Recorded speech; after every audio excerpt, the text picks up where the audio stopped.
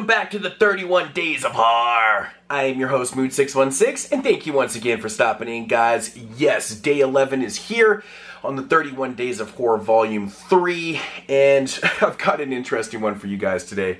This one right here is, I guess, technically from 2012, and it goes by the title of Bloody Muscle Bodybuilder in Hell, aka the Japanese Evil Dead. Yes. Yes, this is an Asian film, a Japanese film, with a very interesting history, actually. This movie right here was actually originally shot in 1995. It was then edited in 2005, completed in 2009. In 2012, it got like a minor DVD-R release. And then in 2014, it got an official Japanese theatrical release and a DVD. And now here in 2017, we have a international DVD release from Cotta. And it's a company out of the UK that actually specializes in releasing these low-budget Asian films and craziness. So that's very, very cool. You can actually pick this one up for very, very cheap on Amazon UK. So if you're interested, go support this because it's pretty damn cool stuff. So, but getting into the synopsis of this one, basically it follows our main character, Nato. He's like a big bodybuilder type dude. Anyways, he receives a phone call from his, not estranged, but, you know, one of his ex-girlfriends, and she asks him to basically help her out with some research on ghost studies and things like that, the paranormal. And so he agrees to do it, and which leads them to Nato's father's abandoned house that he once owned, and he's just kind of moved in there a little bit and stuff. And she's heard that this place is haunted, so she wants to go there. Accompanied by a psychic, the three of them go to this house to do some investigative reporting, and then all hell breaks loose. That's right. So my thoughts on this one. This is a very interesting and fun film. It only runs about 62 minutes, and it kind of left me going, I wanted more. That's how fun this movie is, man. So basically we get this small little, premise, little setup to the film, and then it just gets into it. It's like non-stop action and ridiculousness through the whole film right to the very end.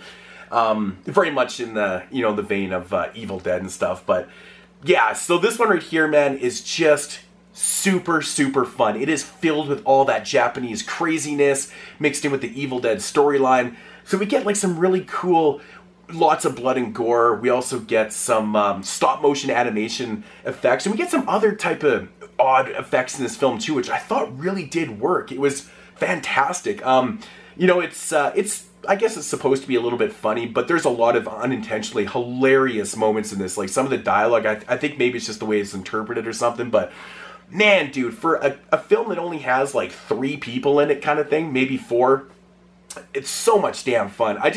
I love the way the possession happens in this film. You do get a minor backstory of the house's history with a guy that killed his wife prior, to their storyline. So that kind of comes into play in this one too. I'm not going to ruin anything, but it is very Evil Dead. So much damn fun. It never stops. It's just full on relentless gore and fun.